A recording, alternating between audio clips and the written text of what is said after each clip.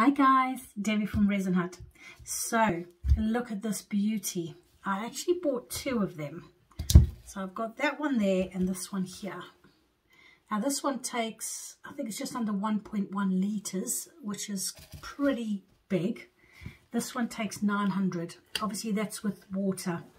I do like them. I bought it off of somebody who was getting rid of a few of his molds. He is part of our little family, so I will ask him if he's able to put a link to where he got this mold from, because obviously I don't know, because I got it from him. Now the plan today is I'm going to double it, so the 1.8 litres, so it's a whopping amount of jasmonite. What I want to do, I'm going to do it in two halves. So the first lot, I'm going to do it in just the straight blue. But before I do that, I'm going to use these. Now, I've used these before in my videos. Pack of 8 from Amazon. I can put the link on there if you want me to again.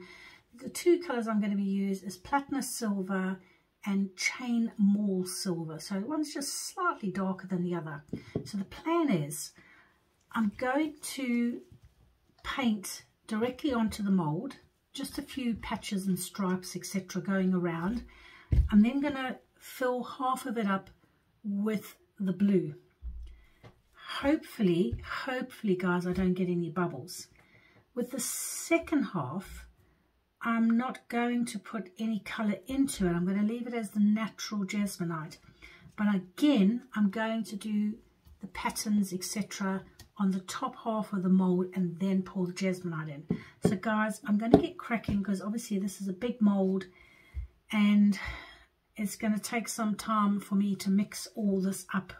But I'll mix the first 900 milliliters up or grams up and show you what I'm going to do with the painting on this. This is a little bit easier than the Naked Lady statue because I'm able to actually pull it out and do it. Now the one thing you won't see on the camera is this has actually got really fine lines going up of it. You can keep those lines or you can just sand them off because they're really fine lines, but I do like them. I'm not quite sure if it's going to match what I want to do today. So the nice part about it is it'll give that patchwork effect when I do put it directly onto it. So let me get cracking. Just got to find my brush. And as always, I'm just going to put a little bit on the end of my brush like this. I mean, all in all, I think I'm using about, I'd say about 4 drops all in all. Now, all I'm going to do is literally just put a few of the silver at the bottom. And I'm hoping with me putting a colour on that it'll still pick up the silver once it's done. A bit of put on the inside as well, I suppose. I'm literally just, I'm not an artist, guys, so I'm literally just squashing it in to the mold, and because it's got the lines on, it does actually give it a natural effect, which I really like. So let's just do that. Now it's going to take another drop, I'd say, just to finish the inside of it. Let's hope that this works. I'm not going to do these here. I'm going to leave these plain because I'm going to do that after I've done my first pour, just so I can get some type of an idea on how much more I'm going to need to use in this. So I think that's enough. So I'll leave that. Actually, let me just use some of it that's, put a little bit on top because like I said, it's got this lined effect. I don't know if you can see that on the video. When you do that, there's a kind of a lined effect going through. But I just sort of wanted a little bit patchy and sort of all over the place, like dirty, almost like a dirty pattern. It's not in, there's no structure to what I'm doing, guys. It's literally just going by however I want to go. So again, it's just art, isn't it? So actually, you might actually be able to see, I don't know if you can see it on the pattern, because the pattern's on the outside as well. Anyway, right guys, I'm going to get cracking. I'm going to pause you quickly while I mix up the 900 grams of jasmonite, and I'll be back to do the pour, and then we'll see how it goes. All right guys, I'm back. So all in all, I put about 35 drops of the blue in here, and lo and behold, my little hand mixer has stopped working. So I've got it back on charge again now. Let me just grab a little one. It always seems to break, well not break, but it always seems to stop working when I'm mixing up the biggest lot. Right, so let's give this a go. Gosh, it's taken me so long to do this that I'm panicking that it's already starting to set. It's already thickening up. Right, I had to use this horrible jug again. I absolutely hate this jug. I really do need to invest in a nice big silicone jug. Right, let's just see if I can get some of all of this out. I've had to stand up because this jug is so big I can't actually sit down and mix it, especially not mixing it by hand. Right, now I should be able to do it.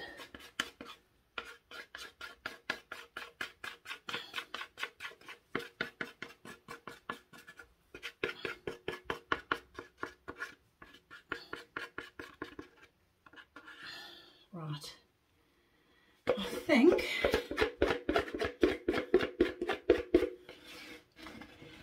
this might actually be one of the times when my doubling the doesn't work, as in it's already enough, because I think it's hard to say, because obviously the bottom's slightly thinner than what the top is, but it sort of should all level out anyway.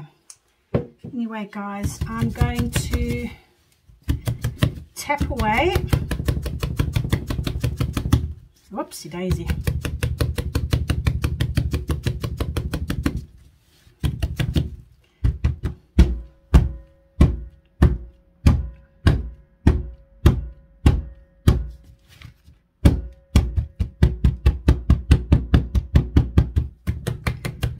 Like this one because it's quite bouncy, so you can really get smacking.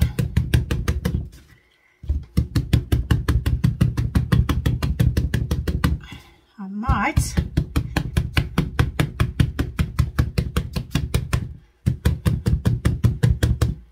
might actually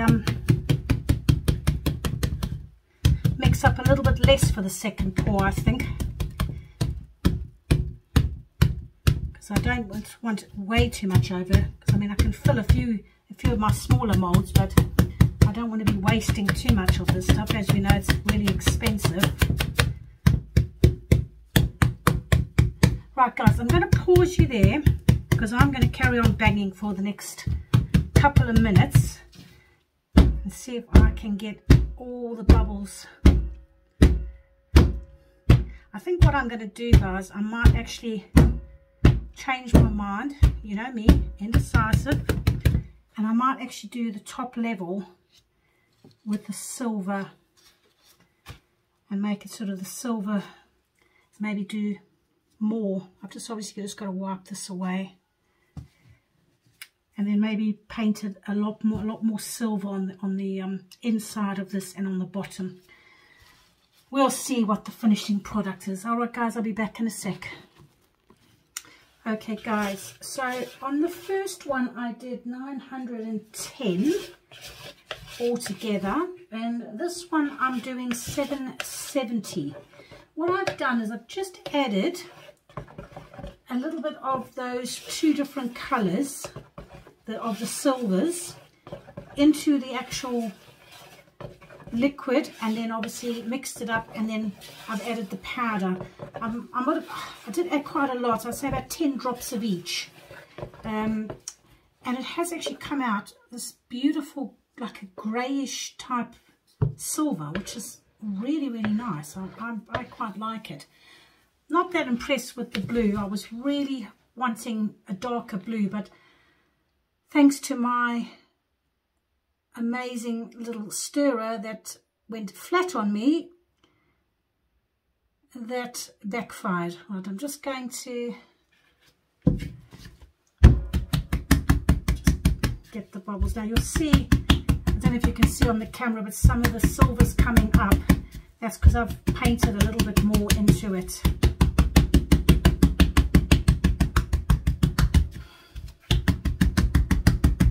Alright, where's my straw?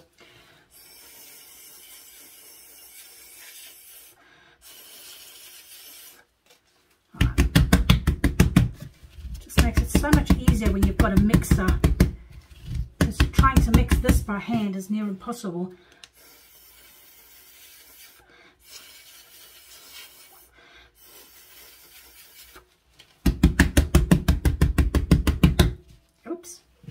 Going everywhere, guys.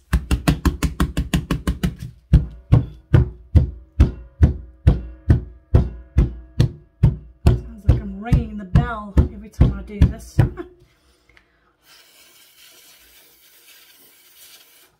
Right, let's just do the rest. I'm going to have some left over. So on this occasion, I think it might actually work out well. The 1.75. Just going to just quickly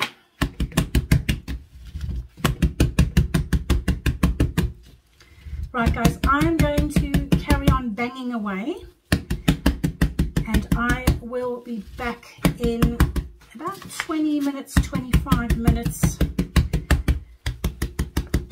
to unmold. And hopefully this silver and blue has actually come out really nice. Like I said, I'm not that impressed with the blue. I really wanted a navy blue. But unfortunately, when you haven't got your mixing tools, you have to improvise. But let's see what happens. Alright guys, I will be back in half hour to unmold this puppy. I'll see you in a sec. Right guys, so it's been about, I'd say 35-40 minutes since I did the second pour. So we are going to, oh wow, okay, I've changed my mind. I do like the blue from what I can see. Only thing is, how am I going to get this out? Oh dear. This is going to be one of those molds that's going to require an extensive amount of elbow grease. You definitely don't want to be taking this out the mold too early, because it would just snap it off. Right, actually it's not as difficult as what I thought. Just try and create a little bit of air and get it out like that. Oh wow, okay. I've changed my mind guys, I like the blue. As you can see, the silver that I've painted on has come off in the mold, which is exactly what I wanted. And there's one little hole there. Well, there's one little hole on each corner, so obviously that must be right at the bottom of the mold. So considering, I mean, I can just file those down, but I don't know if you can see these lines on this mold. Oh, I wish you could see this for real, guys. This is, oh wow, that's all I can say. I'm actually really happy with this blue. It's I didn't think I'd like it because I really wanted the navy, but obviously underneath, as always, horrible. I should have maybe, or actually I might just actually put a little bit of, once I've sanded, I'll put a little bit of silver on there, even though you're not going to see it, but I wish you could see, these lines on this mold. I absolutely love them. Yeah, really, really happy with that. And then inside as well. Don't know if you can see the lines if I bring it really close. There you go. I think the camera's got that. So it's got these natural lines on this mold. Really love it. Really, really happy with it. All in all, guys, this took 1,650. So just over 1.5 liters. So not quite the 1.75, but pretty close to it. So obviously I've written that down, so next time I know. But I really like this white that I mix a little bit of the silver with it. But obviously this is all the stuff that I've painted onto the mold. But hate the bottom. But what do you think, guys? I'm really impressed with this mold. I love the lines on it. It's just so unusual. I've never seen a mold like this before, hence the reason why I bought this. But anyway, guys, I will obviously get this sanded down. I'm not going to do that now because this is actually my second video today. I did the naked lady earlier, which I'm most probably going to just upload both of them at the same time. But I hope you liked this. I hope you found it useful. Like I said, the one thing you need to be careful with when you're painting straight onto the mold, first off, make sure that you wash your mold out straight away afterwards because it will stain the mold if you leave it on there. And the second thing I'll say is this, if you had to sand this, all the silver would come off. So you do need to put a protective coating on this. Because I haven't got any bubbles in this, I'm not touching it. The only thing I will be doing is the corners, because there's those 4 pesky little holes in the corners. But considering, guys, this is the first time I've done this mold, I'm actually really happy with it.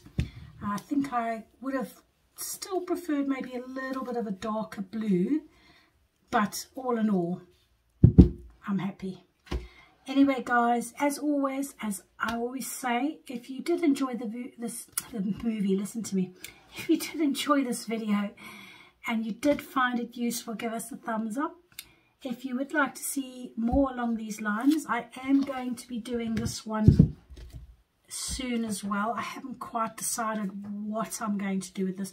This again has got the lines on it, so really excited about doing that. But that's going to take a little bit more than my I say smaller one, but you know what I mean, smaller in volume.